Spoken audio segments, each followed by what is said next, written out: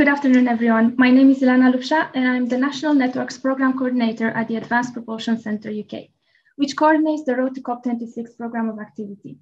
Thank you all for joining on our fourth event of the series, where today we will be discussing the electric machines topic and how investing in the UK capability can lead to innovation and development of the supply chain, as well as innovation in this area in order to support UK's transition to a net zero future. We are joined today by an expert panel, starting with the MP for Warwick and Leamington Spa and chair of the All-Party Parliamentary Group on Electric Vehicles, Matt Western.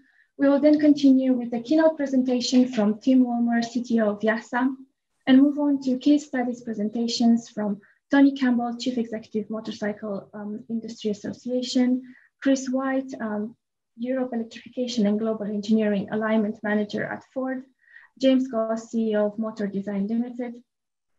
And we will move on to a half-an-hour Q&A session. So please feel free to ask your questions in the Q&A box at the bottom of your screen all throughout the webinar, and we will pick up on those questions in the Q&A session. You have the opportunity to use the chat function for any general discussion, engaging with our panelists or other members of the audience. Please note that today's webinar is recorded, and the full webinar recording, as well as a short highlights reel, will be available this week for all attendees. As well as at the end of the webinar, you will have the opportunity to share your thoughts with us in a short survey. I will now hand over to Matt Western. And can I start by really thanking all of you for joining us here today, and thank you to the Advanced Propulsion Center for hosting this important event. I was privileged to get the opportunity to visit the APC, gosh, feels like about 18 months ago, but in the time distortion of the last 16 months, it's probably 2.5 years ago. And it's a really impressive facility and doing terrific work, getting funding and supporting businesses and organizations to develop cutting edge technologies, so building supply chains and investment in the facilities that will answer some of the biggest challenges we face in achieving green transport. It's also benefited, I would add, from some government funding, important funding, alongside the Faraday Battery Challenge, and that has been really important in contributing to its work. There's no greater challenge than addressing the climate emergency. I spoke just yesterday at an event organized by the Warwick University and supported by Warwick Manufacturing Group and Warwick Business School, looking at sustainability just in Coventry and Warwickshire. It's something I've been passionate about for a long time. 11 years ago, I wanted to build a very electric house, which is this building here, and was thwarted at the time, despite the great technologies and the initiatives and innovation that was coming out then. But I eventually got round to it. And I think in the last 11 years, I've used something like 91 cubic meters of gas for cooking. Now, you could say I don't cook that much, or you could say that's actually not a bad figure, particularly in the current situation. But how we deliver sustainability is really important. And the report from the United Nations Intergovernment Panel on Climate Change is a stark reminder just about the climate crisis and its immediacy and the longer term threat. And that threat, I guess, is really about not doing anything, accepting there might be a climate emergency, but actually not being so much in denial, but actually delaying. And we need to get on with it. And I think the important thing is actually providing frameworks, vision, and that so businesses such as yours can actually understand how to invest, what the horizons are, and to develop the technologies to meet those challenges. And with COP26 approaching, what are we now, 3 weeks away? This country has to show leadership on the issue, and it's something that I've been calling for in Parliament, as I'm sure you would hope and expect. Of course, transport, surface transport is a major contributor, 27% total emissions in 2019, and 91% of that total came from road transport vehicles. Cars, taxis, 61% of total emissions, HGV, 18%, vans at 17%. Now, as chair of the All-Party Parliamentary Group for Electric Vehicles, which I took over in 2019, I've been campaigning with colleagues for greater investment in infrastructure and consumer incentives. You know, I think the sector has done a terrific job. It's something like 150 models, I might be slightly out of date there, have been produced by manufacturers. And I'm talking about cars here. I'm not fully up to speed on motorbikes and motor scooters, and I'm sure we'll hear shortly about that. But that's an impressive development and investment that's come through from vehicle manufacturers. And here, Warwick and Leamington is, you know, dare I say, very much at the heart of a good part of the industry, with Jaguar Land Rover, Aston Martin down the road, and the London taxi company just based outside Coventry as well.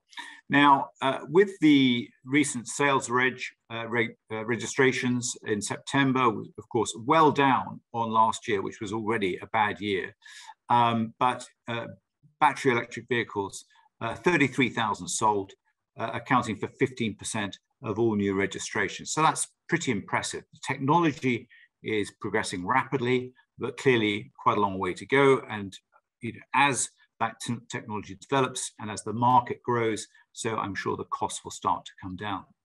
One of the things, of course, is actually producing getting gigafactories into our supply chains. And I've been right behind those investments, wanting 6 plants in the UK. As someone who worked in the automotive industry for 24 years myself, really keen that sort of framework is provided by government to give future stability and security to our sector. And there's one we hope to get just up the road here in Coventry. But we need the infrastructure, as I say, to support that. We only have something like 25,000 charge points to date. We need 10 times that, it's estimated, by 2030. And when it comes to HGVs, my personal view is that electric technology might not be the solution to that. But Leyland Trucks have invested and are bringing the LF Electric to market this year, which is terrific to see. Dennis Eagle, based in my constituency, have just launched the E-Collect, the world's first all-electric refuse collection vehicle. And there are many bus businesses, Wright Bus, Alexander Dennis, and others, Plaxtons, who are all developing electric and have electric vehicles out on the road. Hydrogen could well be a development, the development for HGV. Of course, HGVs have longer to get to net zero than passenger cars. But as the Committee on Climate Change said in its report, a hydrogen-based switchover would require 800 refueling stations to be built by 2050 and 90,000 depot-based chargers for electrification if it was down to electrification for that sector. The South Korean government, just to look at leadership, they've set a target of 200,000 hydrogen vehicles and 450 hydrogen refueling stations by 2025. So that's, I think, really impressive, and that's what we're up against. And if we are to attract the inward investment into our automotive sector. Vans, I think there's some good news. Of course, Ellesmere Port, the plant owned by Stellantis, was General Motors. That facility is going to be producing a new electric van from 2022. And we'll hear about motorcycles, I'm sure, but as I understand, they're going to be fully zero emission at tailpipe from 2035. So overall, the support from government has been helpful. We've had £582 million for plug-in car, van, taxi, and motorcycle until 2022-23. But you know, I and others are calling for an extension of that in the forthcoming budget CSR. And as I've said, I think there's an urgent need for the government to provide the framework and planning regime to support that. So enough from me. Really, it's all about the guests that we have today. And Ileana has mentioned who we have for you. And I'm delighted to introduce, first of all, Tim Woolmer, who's the founder and chief technology officer of the YASA produce electric motors to the auto industry. So thanks for that, and over to Tim. First of all, thank you very much for the to the APC for inviting me to come and talk to everyone today. It's a real privilege. I've been asked to speak broadly about how electrical machines are setting the pathway towards a net zero emissions. So it's a topic I'm really excited about. Before I do that, I'd like to talk a little bit about YASA's journey from university spin-out. So it's an Oxford University spin-off from 2009. And as some of you may be aware, it was recently acquired in July by Mercedes-Benz. So it's now part of a much bigger organization. A few pictures, first of all. So in case you can't tell, those are images of myself. The one on the left is from 2006, when we were putting together the very first YASA axial flux motor. And there's another one of me, apologies for the self-indulgence, when YASA was, or recently after it had been spun out as a business. Now, my PhD supervisor there on the left-hand side, the first time he actually saw the YASA topology, this new type of axial flux motor, he actually said, that will never work, with a wry smile on his face. So really back in 2005, I began this journey to find out whether my supervisor was correct or not. Now, many things have been happening and changing in the world over the last 15 or so years. And a very significant thing happened very similar time to my PhD starting, which was in 2005, we had the Kyoto Protocol being ratified. And some of you may remember, this was the first international treaty to recognize climate change as man-made. And the signing nations made commitments to reducing their emissions. And that was the first time that had happened. I think it was a real turning point. Again, many of you may or may not remember, but suddenly climate change really came onto the agenda in a new way. People suddenly became much more focused on man-made climate change and also the impact of things like their daily commute and also their business trips when they were traveling regularly abroad. But unfortunately, back then, the choices to allow people to act on that awareness was somewhat limited. In 2005, there were literally no electric cars. This is the EV1 by GM, which went out of production in the end of the 90s. So in 2005, there were no electric vehicles in production. And the ones that were available were relatively expensive, secondhand, slow, hard to charge. And worst of all, they didn't go very far. So they earned the nickname milk floats, probably somewhat fairly, and were largely seen as very much a niche technology. And back in 2005, it was very much diesel, and increased fuel economy was seen as the solution for automotive in the longer term. However, I wasn't convinced, and my PhD back in 2005 was really driven by a very simple question: why are there no electric cars? And this simple question has driven me and also my time at YASA for many years, especially when things have got tougher. So yeah, when YASA spun out from Oxford University in 2009, the electric car industry was still pretty much non-existent, as I just said. In fact, Nissan came out with the Leaf only 2 years later in 2011.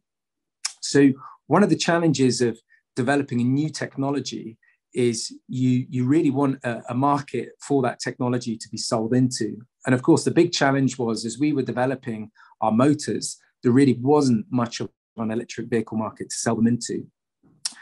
But we continued hard to improve our technology.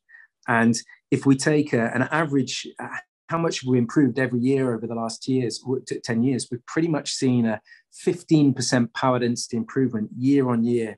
And of course, efficiency improvements as well, which we're now seeing creeping above 98%.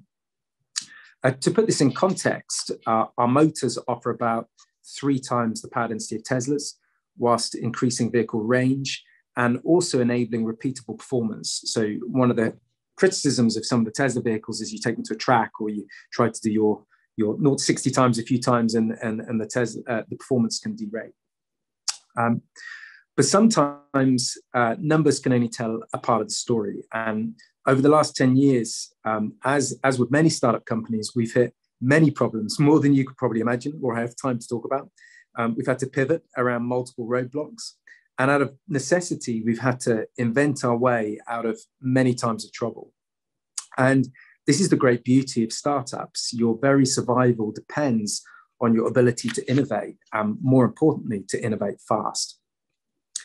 If I've learned one thing from this journey, It's that both hardware technology development is difficult, and it takes both time and, very importantly, patient capital.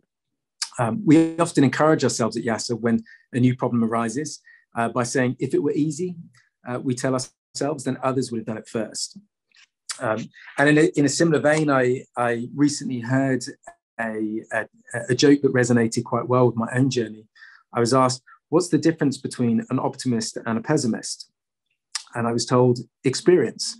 Yes, that lovely word experience teaches us that the optimism of youth is not as straightforward as we believe, and that actually things don't work out by accident, and that simplicity is often the fruit of lots of hard work. Now, coming back to YASA a little bit, crucially, our technology found a good home. We found the performance market where both weight, performance and package were all really valued as assets. And that's an area where the YASA technology benchmarks extremely well against traditional radio technology. This has enabled us to win business with companies like Koenigsegg and Ferrari and McLaren. And whilst these projects haven't always been easy, if you imagine we've experienced 60 G of vibration and 150-degree temperatures under bonnet in some of these applications, they've helped mature our technology by running it through tens of thousands of hours of testing, and crucially, that they've helped to unlock investments to scale up our production processes. And ultimately, these benefits, coupled with the many scars that come from ramping up in production, led to the company being acquired by Mercedes-Benz in July. So we now start a new journey, one where we have Mercedes' industrial might coupled with YASA's speed of innovation. And we believe it's a recipe which is going to create some very unique powertrains of the future. Right now, we are designing the next generation AMG all-electric platform, and it's really, truly groundbreaking. We're pretty excited to unveil this in a couple of years' time. But the YASA technology is still relatively young, and we have some important roadmap items in front of us where we're going to see many innovations over the next few years. We're looking to reset the bar when it comes to people's expectations for electric cars and help us to get to net zero emissions that bit quicker. So a bit about the industry itself. In the last 10 years, we've seen the car industry completely transform. It's difficult to believe that, like I said, only 10 years ago, the Nissan Leaf was launched. We've seen battery prices reduced from about $1,000 per kilowatt hour to closer to 100, a 90% reduction. We've seen motor power densities increase from the days of the Prius, which were less than 1 kilowatt per kilogram, up to Tesla, up at 5 kilowatts per kilogram. And in some cases, we've seen up to 15 kilowatts per kilogram, either through motorsport or some novel topologies like YASA's. We've seen WLTP efficiencies also dramatically increase from the low 80s up into the mid and high 90s. So if we combine all this innovation, all this hard work over the last 10 years, the results are pretty astonishing. We've gone from a 10-year-old Nissan Leaf, which I drive, by the way, which has got a barely usable range of 75 miles, to a staggering 485-mile range, which is now available from the latest Mercedes EQS. That's a 650% increase in 10 years. There are literally hundreds of billions being invested into the EV industry over the coming years. In 2022, there will already be 500 models available globally. And that's a pretty staggering transformation in 10 years. So thanks to these radical improvements in performance, range, and cost, electric cars have finally arrived, not only offering cleaner vehicles, but also better vehicles. I'd like to give a short perspective on the UK, why investing in early stage technology is so important. There are many that the APC and other UK bodies have funded. It's even just those working in electric motors. I could name a handful of them, like Equipmake or Integral Powertrain, Protean, Sciata. There's a whole bunch of them working in the UK on novel powertrain technology. And of course, we've got James from MotorCAD, who's going to present just shortly. One thing has become clear to me, though. It's a difficult journey, and not all technologies, even the deserving ones, will make it. Often the biggest challenges for a new hardware-based technology is buying enough time to mature the technology, whilst also winning the business with a not quite perfect technology you have. In parallel, you must continue to innovate at breakneck speed, keep ahead of the competition, whilst building production lines to make your ever-evolving product in mass production. And of course, let's not forget the quarterly reporting requirements of your APC project. I've heard it said that it's a bit like jumping out of an aeroplane and being expected to build a parachute on the way down. I'd like to take a moment or two just to explain some of the critical roles that the UK funding bodies have played in YASA's journey. First of all, between 2005 and 2009, the DTI, so the Department of Trade and Industry, actually funded my PhD as part of a project to make the world's first hydrogen sports car. So the very seed of YASA was funded through a government program. Secondly, as YASA spun out, and for the first few years, we had a number of Innovate UK programs, which really helped to mature the technology and get the TRL up from the very low numbers up to the mid numbers. And then critically, just at the right time, the APC popped up and really helped take a technology that was maturing, but link us to customers who were going to take projects into production. And I can't emphasize the critical role that the APC has had in some of YASA's success. We had the bow scale project with McLaren, and then after that we had the another APC project with Lotus to do, rather than just motors, full EDUs. And a combination of the APC coupled with regional growth funds, EIS tax relief investments, have been the ingredients that have really helped YASA pull together an investment piece, which was also fundable from the private sector. We did a little calculation that showed that for every £1 of government grant that we've had, we've been able to lever it with £5 of private investment. And today, YASA employs around 300 people, training them with critical skills that the UK are going to need for many years going forward in a new world of electrification that we're entering into. So I'm confident that the UK's investments made in YASA will pay good dividends both in the short and the medium and the long term. So now we're going to move topics a little bit to talk a bit about some spillover effects of the automotive work done with the APC. And one of these spillover effects is that YASA have done a project with the ATI. So this is the Aerospace Technology Institute, called the Accel project. And on this project, we've collaborated with Rolls-Royce to design, build and fly the world's fastest all-electric aeroplane. Hopefully this will work. There is a little bit of sound, but I'll continue talking while this is hopefully playing in the background. So this plane is called the Spirit of Innovation. And what you're seeing here is it taking off in its maiden flight back in September. And it's powered by 3 YASA electric motors. So the plane is capable of reaching more than 300 miles an hour. And I should just note, that's not me flying the plane. The project, the goal of the project was to take axial flux motors that have been proven in serious production in electric cars and apply them into an all-electric aircraft. This was a key moment in our business. Through the collaboration process, we managed to prove that high-performance, low-weight electric motors also translate into aerospace. There's a bit of sound now. You can hear that's the propellers aren't completely silent. And so, yeah, one of the purposes of the project was to show that automotive technology could spill over into aerospace, where weight and efficiency are even more valuable than an automotive. And certainly I'd say that aerospace is the next big frontier for electrification. We currently have billions of people flying. Well, maybe not right now, but we have done and will do. And in 2030, COVID willing, it's estimated that around 6 billion people will be flying again. That's over 1 billion tons of CO2 per year. So aerospace today is about 10 to 15 years behind automotive when it comes to electrification. But the opportunity is really and exciting. It's not just about making existing planes electric. It's also about finding completely new applications for electric flight. Being able to hop from London to Heathrow in an eVTOL, like shown on the screen, or from London to Paris in a fixed-wing aeroplane. Fully electric flight has the potential to reshape mobility as we know it within the next 2 decades, and with it, make our cities greener, cleaner, and of course, quieter.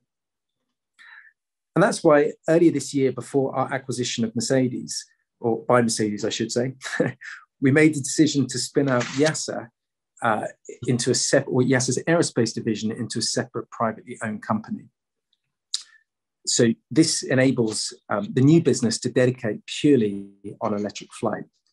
So on the next slide, you'll see a little bit of branding of our new business, which is called Evolito. So it has a live website, so do go and check it out if you're interested. But our key desire was to really empower Evolito to give it the very best chance of commercializing the YASA core technology, but this time for the aviation market, and hopefully making electric flight a reality sooner. So turning back to YASA and the Mercedes partnership, we're now at a point where our motor technology is in serious production. And as I said, the APC have had a hugely critical role in that. And our next generation technology is being planned for the all-electric Mercedes AMG platform. It's a very exciting time if you love electric cars like me. Within Mercedes, we're going to be able to reshape what people all over the world expect from an electric car with fundamentally more efficient and more exciting driving experiences than anyone thought was possible. And we're doing it in a way which preserves the reasons why YASA was acquired in the first place, growing our skills here in the UK and helping cement this country's leading position in a global green economy. 15 years on from my PhD question, why are there no electric cars? We should be excited and proud that the UK has had a significant part in accelerating electrification in the automotive sector. But now we can ask ourselves a new question. Why are there no electric planes? And maybe in 15 years' time, we'll know the answer to this question also. I'd like to finish with a short video, and I hope that sparks your imagination when it comes to the potential of electric machines and how innovation can accelerate our path to net zero. Thank you very much.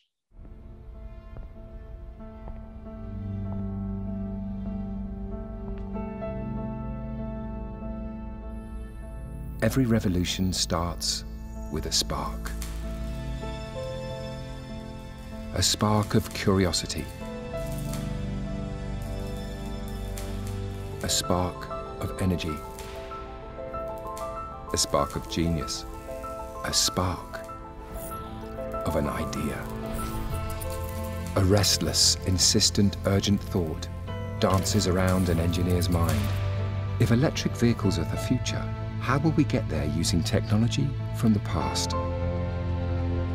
A single spark floods the brain with electricity, billions of neurons charged with energy, an energy that lights up the imaginations of a passionate team of engineers, dreamers, and inventors, and races through the laboratories and workshops of a uniquely agile, dynamic culture. By turning conventional thinking on its head and starting from a completely different place, YASA's electric motor has re-engineered the future of electric mobility. And suddenly, a spark becomes a revolution. Scalable solutions to the biggest challenges facing our planet gain vital momentum. With more to come and further innovations in the roadmap, electrification is accelerated. Electric vehicles powered by YASA's revolutionary e-motor already go further. And now, we're going further together with Mercedes-Benz, accelerating what's possible from electric vehicles, accelerating towards cleaner, more sustainable transport for all, because it only takes a spark of brilliance to move the world. YASA is engineering the electric revolution, and now, with Mercedes-Benz, we will lead it. Tim, thanks very much for that. Really inspiring stuff. And what a great story. And I'm sure there'll be plenty of questions for you, which we'll come to after we've heard from the other panelists today. And next up, we have Tony Campbell, who, Tony, I'm sorry I've not had the chance to meet with you in the last couple of years as part of the APPG. As it happens, I was at Warwick yesterday and I bumped into some young students who've just developed electric power unit for a Norton, which I wasn't aware of at all, but it looked really impressive and I would love to have given it a go. But anyway, Tony, over to you. Very interested to hear what's happening in the in the world of two wheels? Thanks to the APC for this kind invite, for an opportunity to speak. So quick introduction, Tony Campbell. I'm the Chief Executive for the MCIA, which is an acronym for the Motorcycle Industry Association. Not everything, just two wheels, which we'll speak about in a moment. So just a quick introduction to the MCIA, then we're going to talk about the category that we represent, and then the key role we believe that this sector can play in the decarbonisation of road transport. Talk a little bit about the electric powered two-wheeler market as it is today and how we see it evolving, and then finally what the priorities are for the sector to fully realise this opportunity.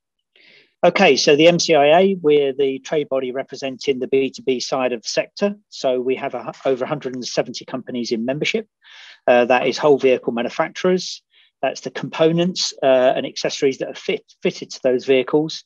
That also includes the rider and safety wear, and also companies that provide services to our sector. We represent the full scope of the L category, so not just two wheels, and you can see from the imagery at the bottom of the slide, anything that sits within this space. And of course, our main role is to provide support to our members in all key areas, so technical, regulatory, policy, government affairs, market intelligence, and then we also put on a number of shows and events, and of course, engage with our members through a whole calendar of meetings throughout the year. So quite boldly and fast into this EPTW space. So if you just keep clicking through, and you can see some examples here, there's the new BMW electric scooter, the Toyota iRoad, which is a fully enclosed lean-in three-wheeler, the DPD truck. We have electric mopeds in sharing schemes around Europe. Here's a 125cc equivalent, so an 11 kilowatt moped with the removable battery, and then a couple of examples of fully electric motorcycles. So just a really short video to really spark your interest here. We did actually produce this a couple of years ago, but it's still very, very relevant about how this sector is really going to play its game, particularly in the urban and suburban space. Cars, vans, bikes, and everything in between. The evolution of our roads in the last 50 years has been dramatic, but not compared with the changes we must embrace in the next decade. The need to reduce congestion, to improve air quality, put us on the brink of immeasurable change, a transport revolution. Single occupancy cars and lightly laden vans will be driven out in favour of more energy efficient, less road hungry vehicles. Walking, using public transport and cycling will rightly be promoted as the greener options, but they won't fulfil every transport scenario. Choosing the right vehicle for the right journey is where powered light vehicles come in. PLVs are practical, efficient and safe. Just a 10% modal shift from private cars to PLVs would result in a 12% reduction in journey time delay for everyone, according to our study. Their smaller size and weight means that with the same 10% modal shift, emissions of NOx and particulate matter fall significantly. Electrification of PLVs offers further benefits, with zero emissions and better energy efficiency than larger vehicles. They have a significant role to play in the first mile and every urban mile, as well as last mile deliveries. But creating a safe environment for them as we move towards the long-term objective of achieving zero casualties on our roads remains a priority. As we adapt to a new transport future, where choosing the right vehicle for the right journey is key, the role PLVs have to play in local and national transport policy must not be overlooked. Okay, so there's a quick view of how we see this sector and the important role that it's going to play. If we think about city planning, town planning, and what we've already started to see around how can we free up more urban space, but still be able to move goods and people very efficiently. And this is where we believe the electric L category sector can really play a key role. If we look here, you can see that the volumes, relatively speaking, are quite low. So as of the end, at the end of this year, you can see from the slide below, and if you add up the two lines, the blue and the red line, the orange line, sorry, you can see that we're looking at a market of around 5,000 units this year, but we are expecting exponential growth as we see more and more people turn into these vehicle types. This doesn't include, these are registered vehicles, and doesn't include micro-mobility and e-step scooters, which we know that are being fairly widely used illegally at this moment in time. So how do we see the user type? So we're already seeing a sales mix moving toward utilities. So when I spoke about, the motorcycle sector has very much been dominated by leisure use, but really little understood at the moment in time. 65% of their use is for business commuting and utility, with only 35% leisure. We believe within 5 years, we will see that weight increase in the business commuting utility, including last mile, and the emphasis moving more away from leisure. That doesn't mean to say we see the market shrinking for leisure. We actually see that remaining fairly static, but what we do see is we see this growth in the use for business commuting and utility. So what's really going to accelerate those market influences? Well, the affordability for sure. Last mile, COVID, I think without question, has had a big impact. And of course, government policy and the decarbonisation of transport will accelerate this change further still. Where does the sector fit in and what's next? Well, first and foremost, L category has now been recognised as part of the solution from the work that we've done. The video we run was a demonstration of that. And a lot of effort and work with the DFT. We've now been recognised as part of that solution. So how are we going to realise it? Well, MCIA, along with Zemo, as a collaboration, have been tasked to create an action plan that's going to set out how this can maximise the opportunity of the sector. We'll be launching that action plan at the NEC on December the 7th. So via the APC, if you would like to be invited to that event, please let us know, and we'd be happily welcome you there. And that action plan, although we're doing it in collaboration with Zemo, we will be working very closely with the DFT. They have tasked us to do it, and we are looking to get their support and make sure it's got the DFT endorsement. And then realizing that actually on a nationwide basis. So we're going to be supporting the DFT to put together a local authority toolkit. So how can we implement what looks or is actually a really great idea, and be able to fully maximize this within the sort of road infrastructure and town planning. So from a regulatory perspective, I think we would be fair to say that L category L2 through to L7 is certainly fit for. So the L category, L2 to L7, we think is fit for purpose, but we do believe that L1 needs review. There's too many barriers and influence on cost. So we think there is some space, and we are currently, we will be responding to a regulatory consultation that's live at the moment with the DFT to propose a new L0 and L8 category to be proposed. We need to make electrification simple. And of course, the regulation that we have in place at the moment is obviously born out of many years of internal combustion engine, but driven by many other, as I say, motivations. Products without question are evolving quickly, and therefore the regulatory framework must be future-proof. But of course, it must ensure quality, standards, and safety for the consumer. So I think this message is an important message, because as we start to migrate into how we're going to introduce these new vehicle types into the environments we see today, it's being cautious. And this is the message, I guess, to the town city planners, don't block the solution. We have to have a change of mindset. We have to create safe space. We have to ensure that we provide and can provide efficient personal mobility and give people a freedom of choice. And then of course there's last mile delivery. So in this very quick decision space that we seem to be operating in at the moment, where we're very quick to restrict access, it's important we fully understand the good, bad and the ugly, making sure that we don't block what is an obvious choice. There's a lot of talk, particularly in automotive, around infrastructure. I think one of the big benefits for the L category and how we can make these, bring to market much quicker. It's unlike cars and vans. The infrastructure on our category of vehicles can be far less demanding. Many new vehicles have a cassette type batteries, so easy home workplace charging via a normal 13 amp 3-pin plug. So that, that's really important. There's recently 5 major manufacturers in our sector have signed up to a common platform solution. So that, this will be key. And then concepts shown on battery vending stations. Some manufacturers already liaising on joint solutions.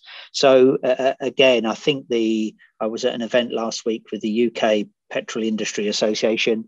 I think they're very keen to understand how what are now petrol and diesel forecourts and how they're going to modify and move into this new space that is arriving more quickly than we ever fully expected. Tony, many thanks for that. And yes, we'll take questions at the end. Just very conscious of time, we'll move on speedily now to Chris White from Ford of Europe's Electrification Manager. Chris, over to you. Today I want to talk about skills and the skills that we need to get electric machines into mass production. And that's primarily been the focus of a project I've been leading, an APC project called ePrime. Just a quick little bit about me. So I've been with Ford 29 years. And, 4 or 5 years ago, I was managing a team of over 50 engineers. And we were investing, significant amounts in the assembly of engines, of internal combustion engines. You can see from the spider web on the right, all of the different plants in all different parts of Europe and beyond, in South Africa and Mexico and other locations where our teams work producing engines for all of our vehicles. Since then, I've been the ePrime project manager, and from now onwards, when the project closes in 2020 at the end of this year, we have no plans for significant ICE programs. And we have almost as much of an investment now planned for major battery and e-drive facilities across Europe. So this is the ePrime project. As you can see on the left, the really key part of that, it was developing core skills within manufacturing engineering to be able to take all of our engineers and transition them really to being able to produce factories that can make e-drives and batteries. How did we do that? Well, we built a scale-up facility, and I'll show you some pictures of that in a moment, where we were able to run at rate and understand the equipment that we were going to need, but also that we built up this huge legacy, this huge footprint of ICE equipment that we needed to figure out how we were going to repurpose. And so also at the same time, looking at that equipment and deciding how we were going to repurpose it, and using some of the latest technology, some of the latest digital technology to be able to prove those concepts so that we could move as quickly as we have. As part of a consortium, one of the things to recognise within the manufacturing skill set is that it goes right through the supply base. So from research technology organisations like HSMI, component and system suppliers like National Instruments and Siemens, equipment manufacturers like Froelich, and then obviously ourselves, but also those who support us on things like data analytics, like Signal Noise, and SkillNet, who are a training provider. So this is the facility, fully complete now. In terms of electric machines, we can make hairpin stators, permanent magnet rotors, and represents over £22 million worth of investment in the project overall. We, as I say, have e-motor, stator, rotor, process and end-of-line testing systems. We have a whole variety of ways of controlling quality. We have a training facility on site where people can get hands-on experience with the machines, but then also go and sit in a high-quality environment and train and learn about them. And all that is supported by a whole bunch of digital factory tools, so augmented and virtual reality. The whole building has a 5G mobile private network, and it's all been built as a digital twin. So virtually, you can work with the facility too. In terms of people, our organisation is around 80 manufacturing engineers who've all been retained and reskilled. The vendors of those pieces of equipment have obviously been in and done training. We've led in-house training, so lots of the training is bespoke, run by the Ford team, for the Ford team. We've got safety modules that have been written around electric vehicles. We've done teardown of machines and benchmarking of machines. We spent a lot of time with the supply base through the APC and the network that they bring. We spent a lot of time with the supply base understanding the components that we're going to be using and putting together. And we've availed ourselves of the apprenticeship, the government's apprenticeship scheme, to get our teams also through some high-level apprenticeships. Now we're a global source of stator and rotor expertise within Ford, so not just for Europe, but also contributing to Ford's effort globally to build facilities across the world. And we're adding another 40 engineering positions to our organisation to take us forward to the next phase. In terms of what that next phase looks like, well, Ford's committed to have 100% of its cars within Europe as electric vehicles by 2030, and 2/3 of its commercial vehicles to be BEVs or PHEVs by the same date. The team itself are ready and skilled to deliver e-drive manufacture through Europe and beyond. So we're now working on a variety of projects for various places and throughout Europe, and some that we will announce shortly. And in terms of that, the Automotive Transformation Fund has been used and accessed to help us highlight opportunities within the UK for facilities. So in terms of challenges, some key things, some key thoughts going forward. Certainly sustainability is an issue, and designing e-machines that we think can be recycled easily, but also thinking about net zero. The process itself isn't clearly net zero.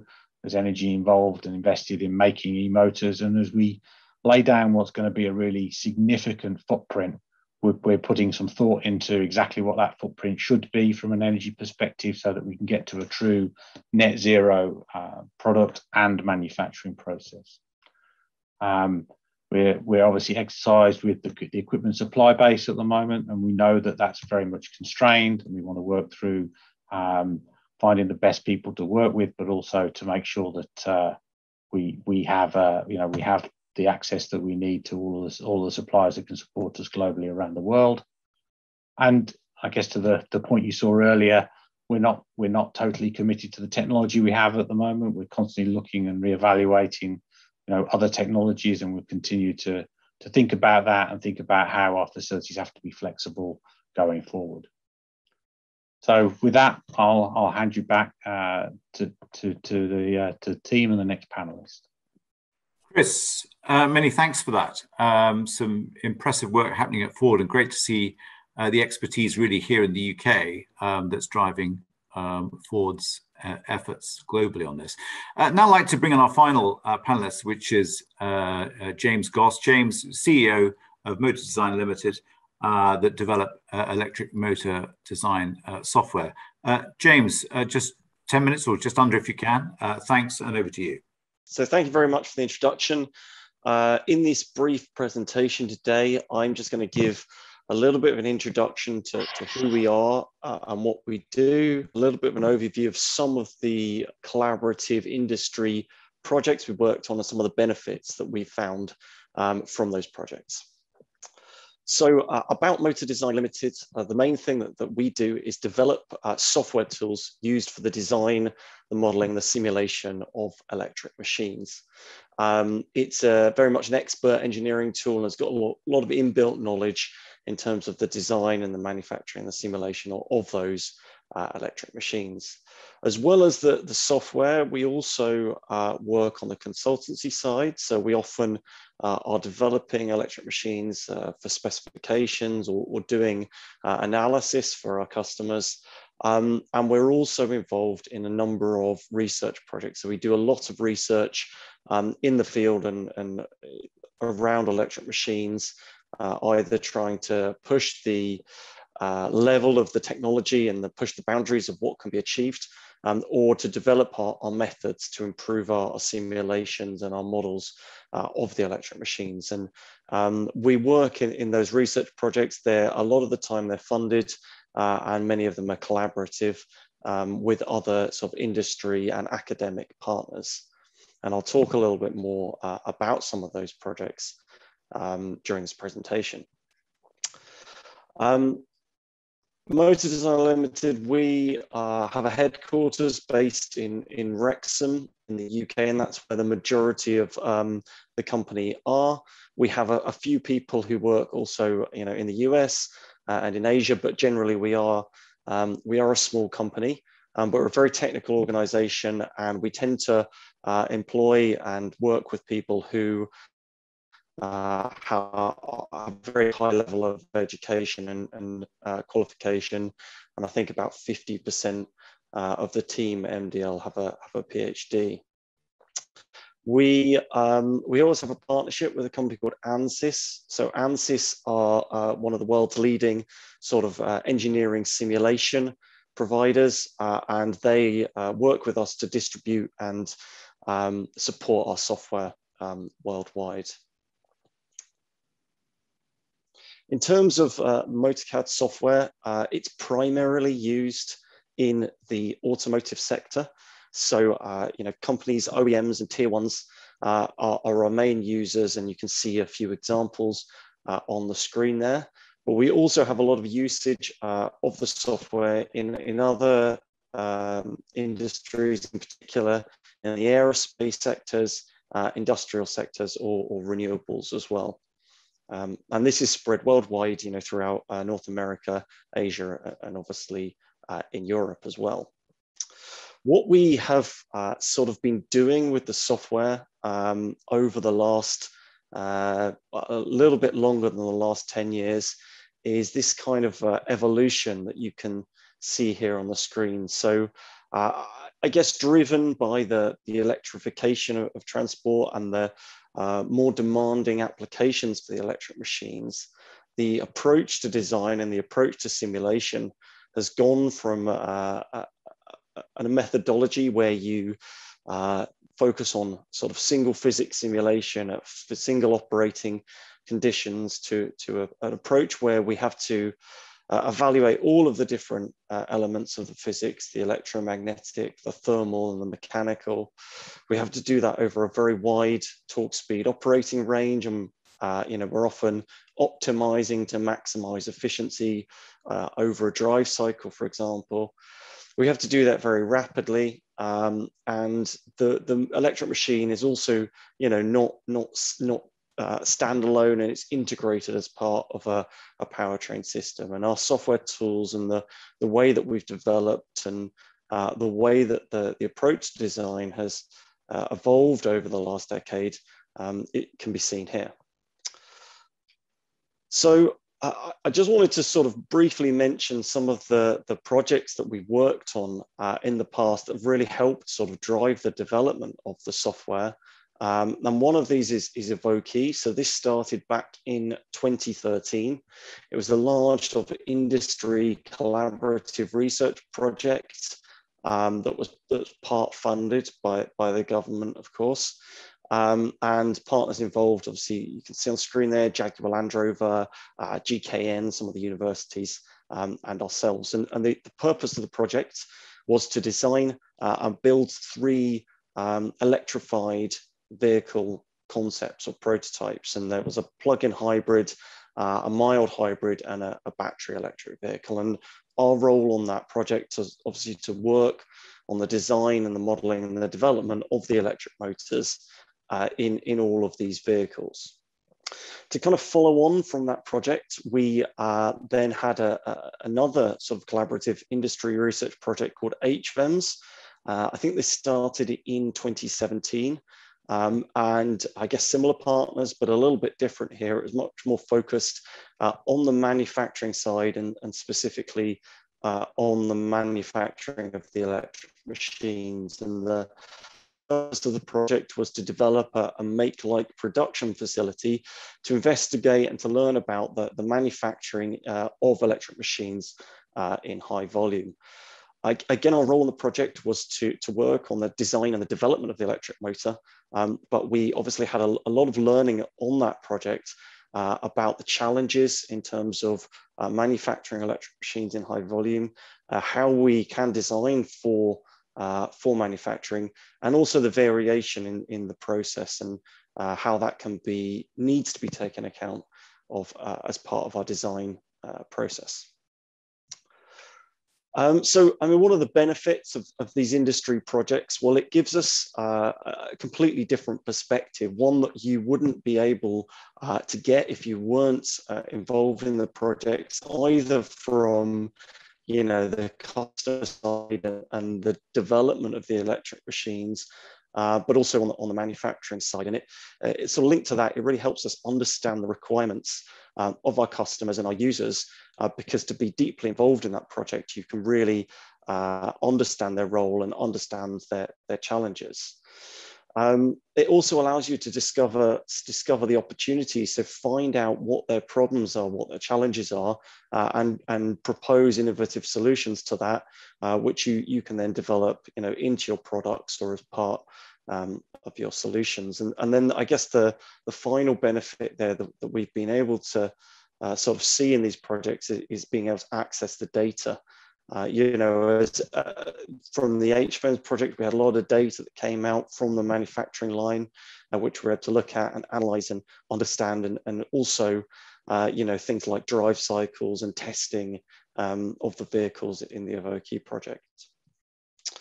So, so a very brief presentation there, but I think just to summarize, MotorCAD is really a key tool in the development of electric machines throughout the world. And its usage has grown really dramatically in the last few years. It's used across industries and across sectors in different regions for the multi-physics design and optimization of the electric machines. And it allows the electric machines to be designed faster and cheaper with high levels of efficiency and power density. By being involved in collaborative research projects, this has allowed us to improve and develop MotorCAD beyond where it would have been without those projects. And it's really a key aspect of our development process, and it continues to be. So, I mean, those projects are just two examples that I talked about. We're involved in many more, and they're ongoing, and this continues to drive the development and the evolution of our software. So thank you for listening, and that's the end of the presentation. So we've heard from all four of our panelists, and thank you so much so far for your questions that have come in. Please do continue sending them in. Can I just start with a question that came in a little earlier from Abdel Jalil from REE Automotive, which is a question for you, Tim.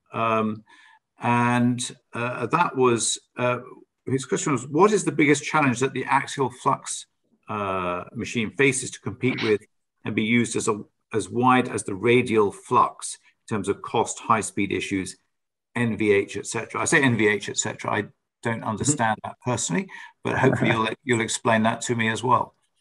So NVH being sort of an acronym for noise, vibration, harshness is definitely one of the challenges. We've had to innovate quite a lot in that space. Quite a few patents around some noise cancelling techniques and some other techniques just to get an axial flux machine competitive with a radial flux machine. So there are some spaces which it will be better, some spaces which it will be worse. But of course, once an expectation has been set, you kind of have to be as good everywhere and better in some places. But I think probably to come back to your question, the biggest challenge has been the lack of suppliers to make the machines in volume. So with radial machines, if you want to buy a lamination stack or a winding machine, there's a broad catalogue of companies you can go to. If you want to buy simulation software, as James just said, there's lots of very advanced, mature simulation tools. So it means that you can get up and running, designing and manufacturing quite quickly. One of the biggest challenges we've had is we've had to develop all the tools from scratch to design the machines, and then we've had to also develop the machines from scratch to make the motors. So if you come and look around our production facility, probably 60% of the machines are actually designed in-house by YASA from ground up, and that takes a lot of money, a lot of time. It takes a lot of people and development activity. Now, that will probably change over time. There will become more suppliers available, but that's certainly been the biggest challenge we faced in the last 10 years, I'd say. But that's a very good question. Okay, thanks for that. I think there was a question for you, Chris, which was from Yijun Liu, which I think you may have answered in the chat.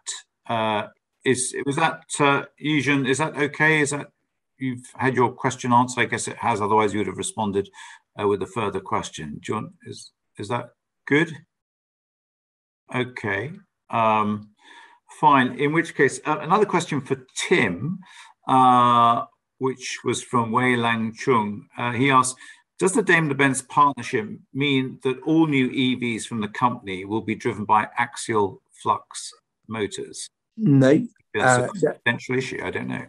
Yeah, so as I mentioned earlier, the technology has been specified on a number of platforms, all of AMG's sort of high performance platforms from 2025 onwards will use the axial flux technology. And there's still obviously an expectation that this will filter down into some even higher volume applications. So that's about 1 million motors already that we've got visibility of. There's a likelihood it will get used on more programs going forward.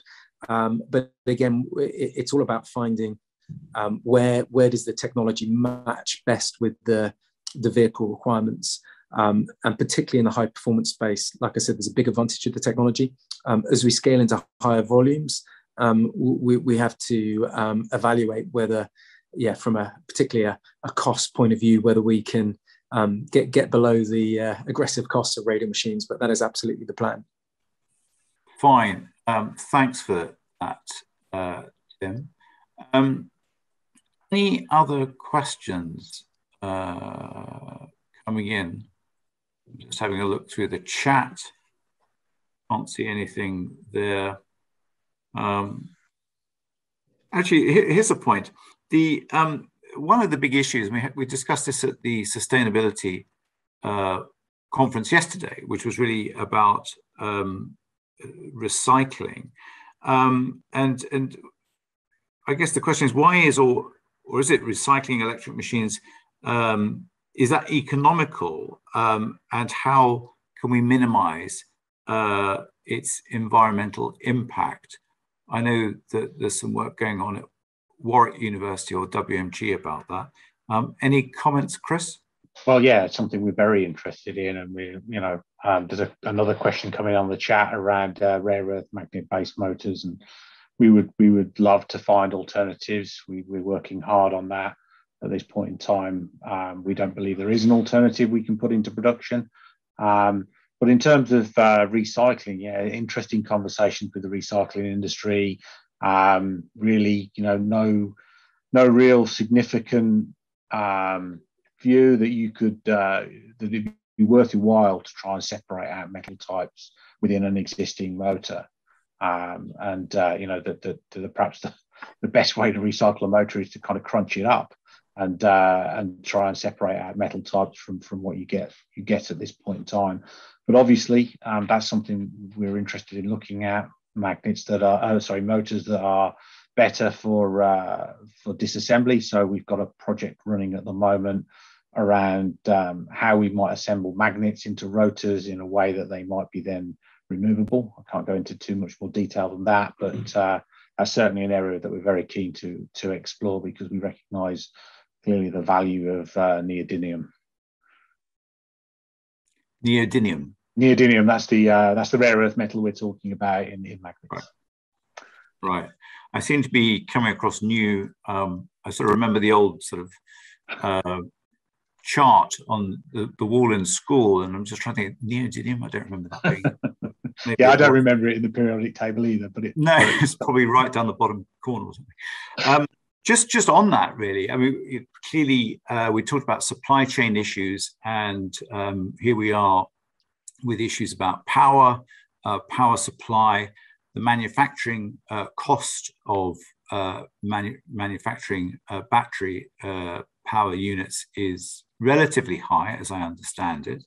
Any comments on that one point? And then secondly, really about sourcing materials such as neodymium and others. Lithium, I understand we can get from Cornwall. There are deposits there.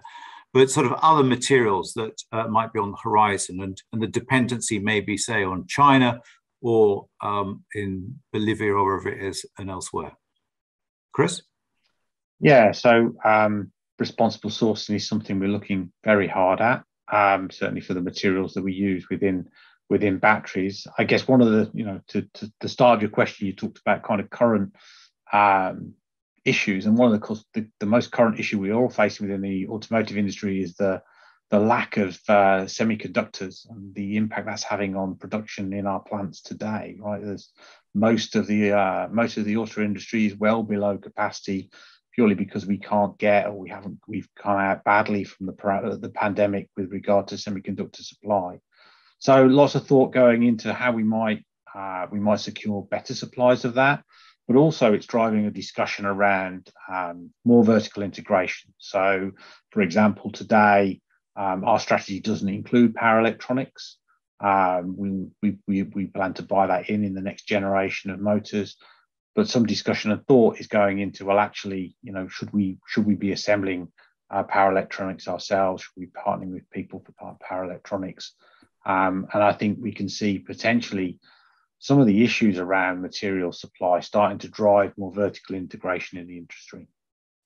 I guess that's the question with the semiconductor challenge right now globally, and with sort of obsessed, I think, for many observers, certainly in the political sphere, about how vital batteries are.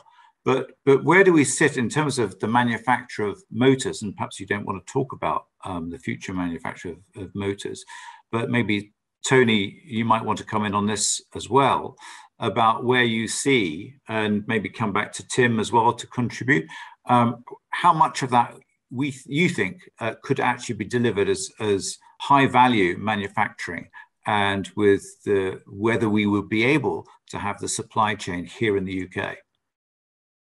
I think raw materials will always be a challenge, but I certainly think there's a place within the UK for assembly of a number of these components, with the right level of support and skills. As I talked about, skills are going to be critical to making sure that we can deliver all of this in the volume that's going to be needed. Tim talked about 1 million motors, and that's at the high end of the industry. Imagine what's needed for a company like Ford in terms of the number of motors that we are planning to produce before 2030. Yeah, it's a good question, and I think as ever we have to play to our strengths in the UK, and also play to the strengths that we find in different places in Europe. So I think in the UK, where we prove ourselves time and time again at being very capable, is speed of innovation. I think pilot production is fantastic in the UK.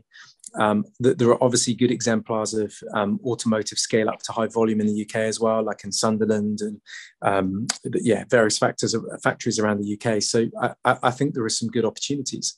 Again, I think as was just mentioned, the critical thing is getting that balance of government incentives and support to make the business case around putting high volume facilities in the UK, and also getting the right skills, as was just mentioned as well. But yeah, I don't see any specific roadblocks. There's a lot of opportunities, because there's going to be a huge number of factories being planned for and built in the next 5 to 10 years, no question.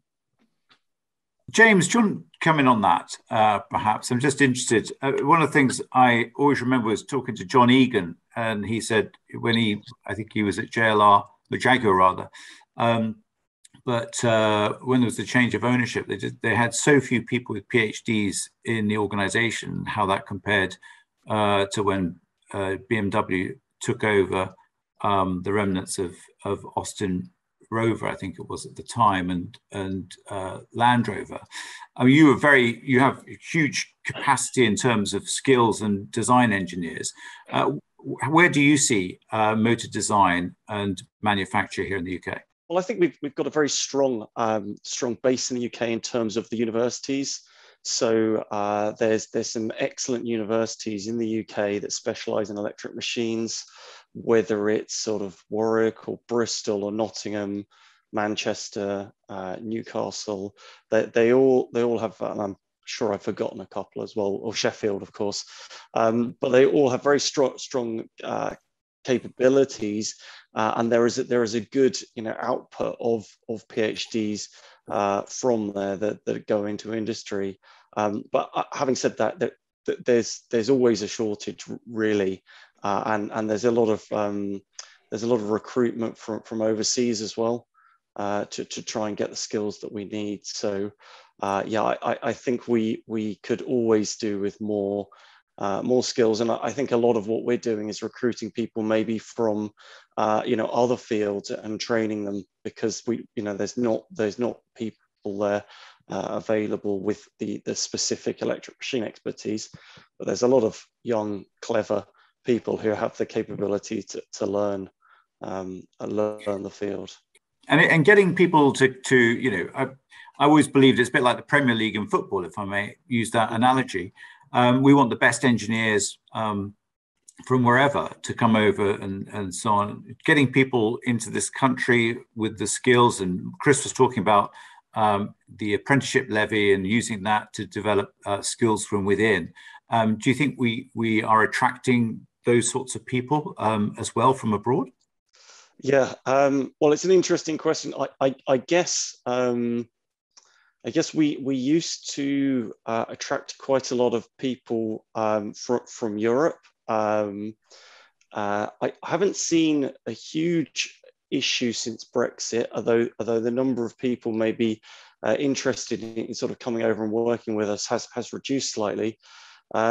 But I think one of the things is a lot of people are attracted to coming to the UK just because of the language, and they want to learn English. They see that as the way in which that they can sort of build a base, and then they can go elsewhere and travel around the world. So I think there's a big advantage actually we have just from that aspect, and we get a lot of people from France and Italy who want to come and sort of spend some years working with us. Very good. Chris, I see there's a question coming to the chat asking about it looks like there might be an ongoing conversation between yourself and Eugen. But he was just asking about whether the motor casing is made in aluminium alloy, and if so, would the thermal conductivity of the casing material be an important factor? Well, it is. Yeah, I'll take. We've swapped emails as well, so I'll take that kind of offline if you like. Just picking up on your last point, Matt. So around bringing motor production to the UK, it's something we're very interested in doing, and hopefully, we can get to some decisions around that fairly soon. But some of the key things. So we talked about skills, and we talked about government support and making sure that we're on a level playing field from that perspective. I'd say there's another political answer to that, which of course is about the movement of parts. It's very clear. We talked about rare earth metals and materials that come from outside of the UK, and clearly a company like Ford makes vehicles elsewhere. So making the e-drives here, we have to have those sorts of trade deals that allow us to do that, and they will be always there. They're kind of the elephant in the room in terms of decision making for us.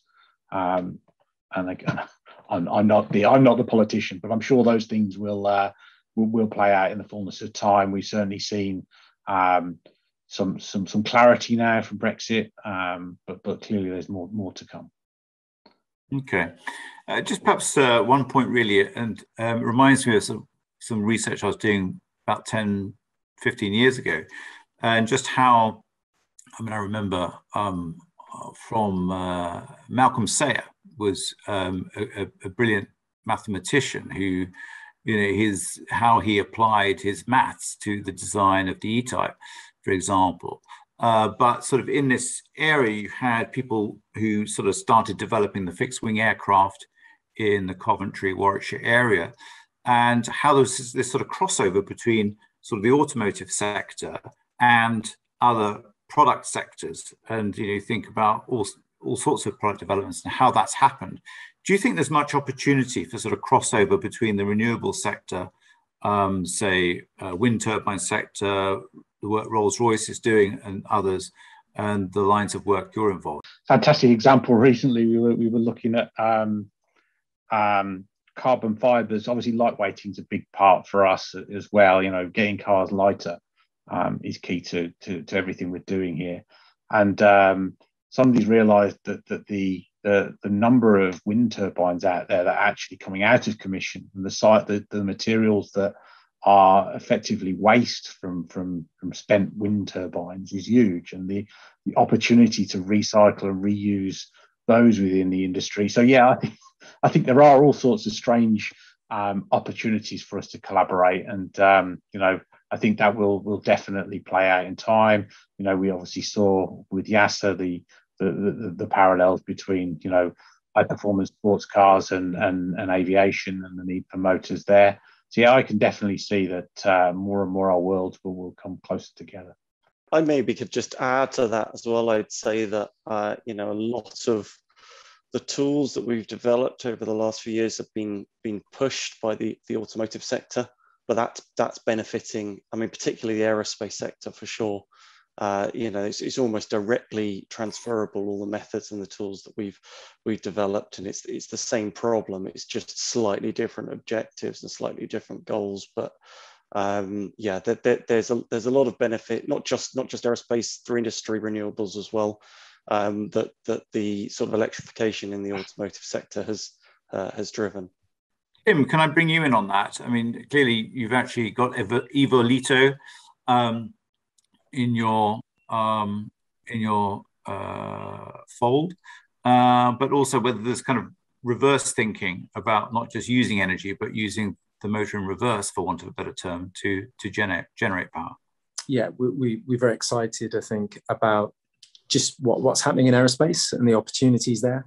And just the fit with the technology is really good as well. So in terms of all these metrics, like James was saying, there's so much transfer between automotive and aerospace. Automotive is pushing for more performance, for weight down. And of course, aerospace just puts that on to a new level.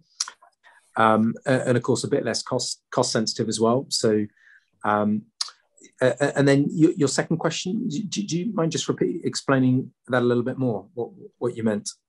Well, God, that's a really dangerous thing. I was just wondering whether there is how you can use turbines or the motor that you've created, but use the motor in reverse to actually not create power, but to drive it, but actually use it in some means for that motor to generate from renewables, whether it be sort of wave energy or something. So in other sectors, you mean, is the technology transferable?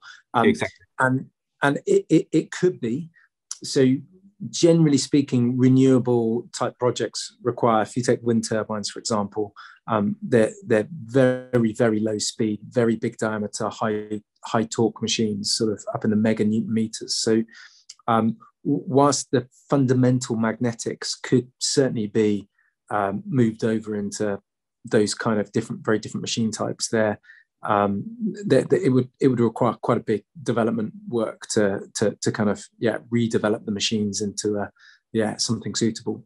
So it's not impossible, but the step, whilst there's quite a lot of synergy between automotive and aerospace, the step into things like big wind turbines or other types of renewables would be it's quite a big change. Great. Well, look, thank you. We're more or less there to time. I found this immensely interesting and stimulating, and it's one of those seminars or conferences where you just every few minutes you find yourself sort of learning something pretty revolutionary that you weren't aware of actually going on, and just how rich the development potential is here in the UK. What's spinning out of our universities, Oxford, Tim, James, I think you were at Warwick, but so many of our universities, Loughborough, Nottingham, Bristol, all over the Newcastle, all over the UK, we have some really leading minds on this, which is so reassuring to hear and to see. And I really hope that this will have been a great interest to everyone who's joined us, and thank you for joining us. But I'm so keen to see this innovation, these ideas marry with investment, marry with the means and will to produce here in the UK, because so much of the value, I mean, of course, originates from the development and the origination, but I think it's critical, of course, to our future manufacturing. I was on a call earlier, or a conference, looking with the SMMT, a global trade supply conference, just talking about how vital it is that we have these technologies being produced here in the UK for our future manufacturing to remain on these shores. So what I would say is thanks to the Advanced Propulsion Centre, thanks to everyone involved for pulling today's conference together. Thanks again to you all for joining us, and hopefully, if I may just say, I would love to come and visit you, James, Chris, Tim, and then also Tony. You're up the road there in Coventry. But genuinely, this is stuff of real interest, and perhaps I can bring other members of the All-Party Parliamentary Motor Group or Electric Vehicle Group to come and visit and talk with you. So thanks very much all, and have a good rest of the day.